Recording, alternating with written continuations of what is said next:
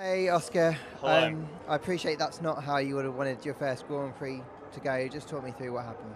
Yeah, it was an electrical issue with the car.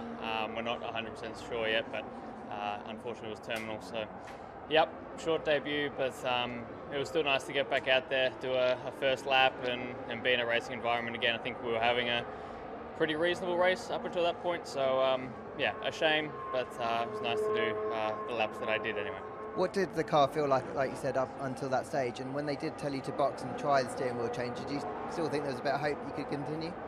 Um, yeah, until that point, it was feeling okay.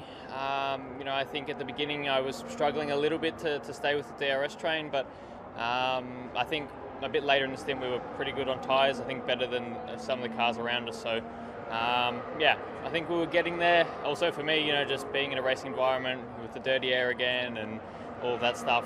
It's been a while since I've had to experience that. So, yeah, when I boxed, before I came to the pits, I did basically half a lap crawling around anyway. So I knew it was going to be a pretty lonely race after that anyways. But, yeah, it's a shame we couldn't get back out.